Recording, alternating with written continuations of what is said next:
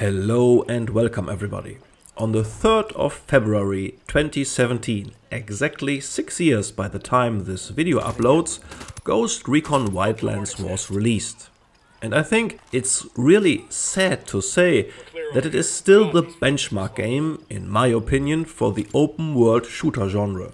Not that it is a perfect game, but we are still waiting for a production after 6 years that can clearly outperform this title. In this video I want to show you a few examples why Ghost Recon Wildlands is so beloved and still relevant, and where other titles fall short. Of course, this is a somewhat subjective topic, but you might find some valuable insights and even inspiration to try out other games that I will mention here. In the last part of the video I will sum up some alternative games in comparison to Wildlands for you. Open world PvE shooters may be my most favorite overall genre to play. I sunk immense hours into the Division games, the Far Cry series, Borderlands and so on.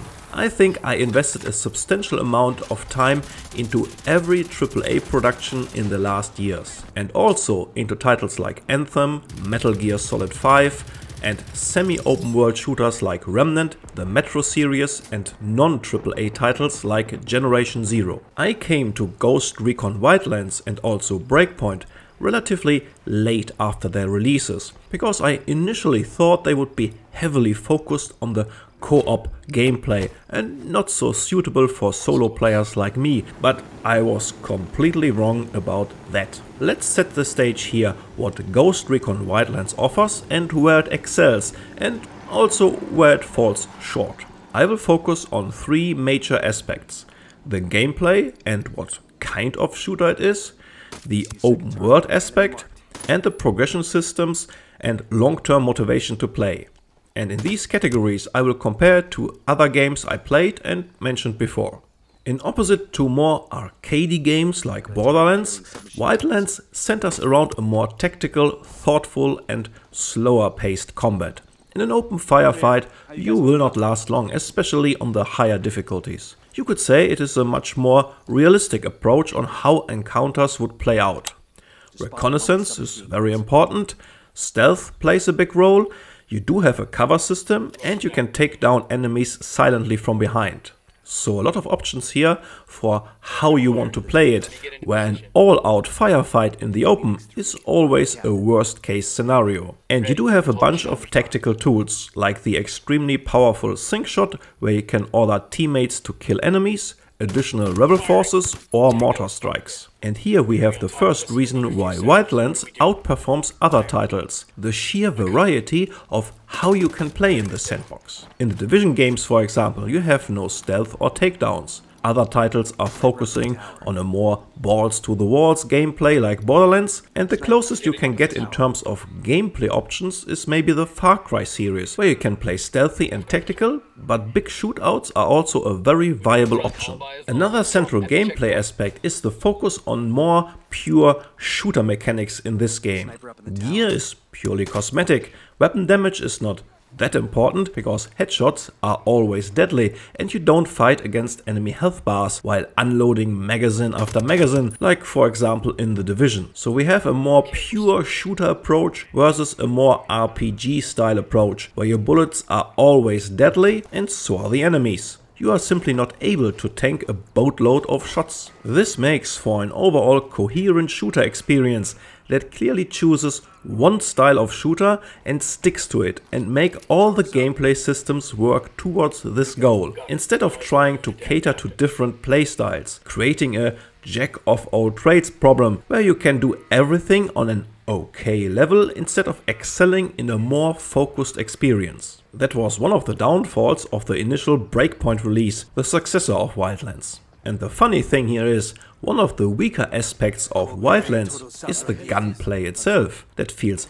vastly improved in Breakpoint. Not that the gunplay is bad in Wildlands, but you should stay away from long-range sniper rifles and leave that part to the sync shots, because the bullet drop-off is kinda ridiculous. Calling Wildlands a benchmark for the shooter genre while the gunplay is on the weaker side says something about the rest of this game.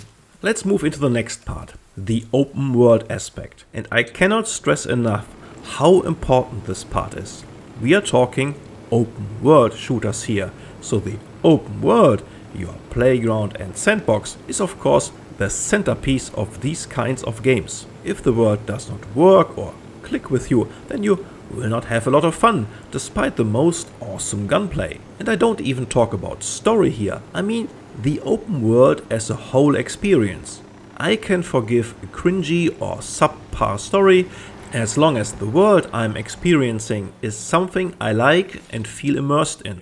The Division 1, for example, is extremely beloved up to this day for its atmosphere and world it created, despite having inferior gameplay mechanics to its successor. And what an outstanding job Wildlands did here. Bolivia is one hell of an open world, and I dare to say it is the best one in the genre up to this day. And besides simply looking great even by today's standards, it nails core elements. Asset variety and usage of assets, for example. With a world so huge, you will run into reused assets, and the bigger the world gets, the more present this problem will be. That holds back, for example, smaller titles like Generation Zero. While creating a fantastic world and atmosphere, the repetitiveness of assets will show more and more the longer you play the game.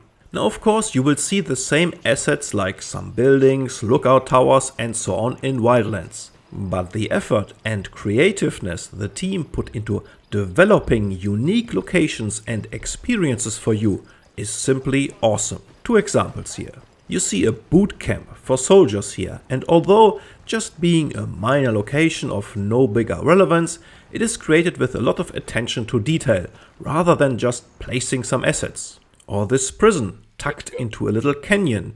You might recognize a lot of the assets, but they have been able to create these unique and cool places that vary immensely, and thus preventing the game from feeling bland and boring. This is in my opinion the biggest fault of Ghost Recon Breakpoint. No matter how much they patched it into a much more Wildlands-like experience these days, the flat and bland assets of the tech-themed world are getting really annoying every time I play that game. I will show you some side-to-side footage here so you can judge for yourself. Despite improvements in graphic fidelity, for me, Wildlands looks and feels so much better than Breakpoint. Another aspect is the effort Wildlands put into populating the world and giving these people a kind of schedule and realistic behavior. For example, at night you will find soldiers asleep or in their social areas, and much more activity during daytime. This is another huge factor to create an immersive open world that, and I said it before, is the centerpiece of an open world game, and another area where the successor showed how much less effort was put into those systems. Two other features where Wildlands is going the extra mile to create a more immersive experience are mission design and non-randomized additional voice lines. Clearing a region in the Ghost Recon games follows a basic formula: collecting intel and executing related missions until the final mission is unlocked. To prevent this from becoming too repetitive, Wildlands provides a decent balance between base clearing, stealth and unique missions, like stealing a truck and replacing it with an identical looking one. This variety is very important as you progress through the main story and explore Bolivia. Also, I was often surprised when at certain points in missions specific voice lines from the team were triggered. Sometimes just cracking jokes or commenting on the situation at hand or telling crude stories. Things like this show the attention to detail and effort the development team put into creating an engaging open world experience. And Wildlands manages to combine the immense scale of the game with this feeling of a varied and vibrant open world. Games with a smaller scale, like The Division, excel in their atmosphere and are superior in their overall visual experience, but then they don't have to fill so much space like Wildlands did with Bolivia. And you can even see Wildlands age when they try to create more modern and sleek looking locations, like this villa complex. It starts to look a lot more bland and uninteresting, Gladly, there are only a few of such locations, where Breakpoint's world is centered around this techy and flat looking buildings, and Breakpoint sometimes really shines in the few locations that look much closer to the Wildlands overall world theme. So my point stands, no other game with a similar scale has provided us with such a great open world in terms of variety, unique places and atmosphere, and populated it with realistic feeling NPCs that have their own schedule, and thus providing a huge share why this game feels so well rounded and immersive. The final point being progression systems and long-term incentives to play the game. Wildlands has the main campaign mode and for PvE players also the Ghost experience with permadeath and the ability to turn off your NPC teammates. I don't think the other modes are worth your time. Despite having no loot progression aside from a huge amount of different guns and parts for these guns, Wildlands always manages to give me a carrot on the stick to keep me engaged. A full playthrough is very long, but it takes a lot of time to progress through all skills, collect all guns, and after reaching maximum level, the tier system offers another long-term progression system. It creates the overall feeling of a slight but steady progression that is always present. Much in opposite to something like the Far Cry series, where you usually only progress through the story towards the end, and progression in other areas falls flat. While the progression systems of Wildlands might not be perfect and certainly have some room for improvement, they simply work for the scale of this game and keep you engaged throughout a playthrough. And all this without RPG style loot, gear score or other common progression systems. In my final section I want to mention other open world shooter games and compare them briefly to the Wildlands experience, so you might find some interesting titles to try out. Starting with its successor, Ghost Recon Breakpoint. While improving substantially on gunplay and after all the patches giving you great options to customize your game in terms of difficulty and experience, by the way, I made a whole video about how important those features are, go and check it out, the world created falls flat in comparison. The assets are bland, it feels dead and empty for the most part, and NPC behavior is a huge step back compared to Wildlands. But it gives you more of a very similar gameplay experience that you can enjoy if you are able to live with the rather uninspired open world itself. The Far Cry series offers the closest in terms of gameplay variety.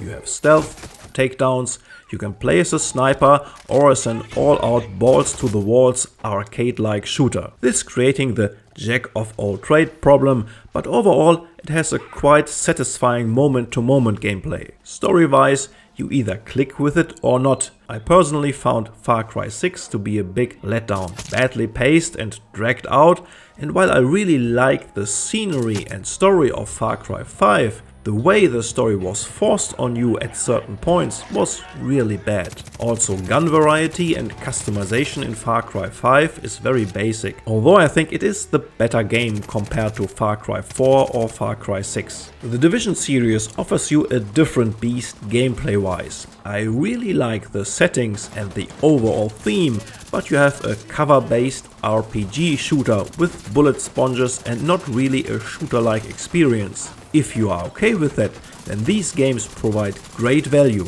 but no stealth or takedowns are possible here. Metal Gear Solid 5 with its open world might be the title you look for if you want a similar, maybe even more realistic approach. But be warned, the story is really bonkers and the game can be infuriating in terms of accessibility. If you can work past the clunky menus, a lot of unexplained systems and some general what the heck is going on moments, then you might find a real gameplay pearl here. Moment-to-moment gameplay is really great if you can cope with a lot of clunky stuff attached to it. Generation Zero is a real hidden gem, but also not a AAA production, which shows in enemy variety and assets. But like Wildlands, it creates a very cohesive and enjoyable experience, because it knows exactly what it wants and focuses on that. You can find a detailed video about this game on my channel. The Borderlands games go full arcade into a very different direction, but can be very satisfying games if you enjoy that kind of arcadey RPG-like gunplay. gunplay. Nothing to find here for the tactical, stealthy player, where a headshot is always deadly. If you go a step away from true open world games and are also into semi-open world shooters, then get the original Metro games before Exodus and also buy Remnant from the Ashes. Seriously, that game is awesome, and where Wildlands is my true open world gem, Remnant is my all-time favorite semi-open world shooter. Again, you can find a dedicated video about this game on my channel, even more than one. So this has become quite a lengthy video. If you are still here, I hope you found this interesting and insightful, maybe even a few cool games to check out. As always, subscribing, liking and commenting would immensely help this channel to grow. What other PvE shooter games do you recommend, and are you excited for Returnal coming to PC this month or Remnant 2? Let us know in the comments. Thank you for watching, take good care of yourself, and I hope you enjoy your gaming sessions.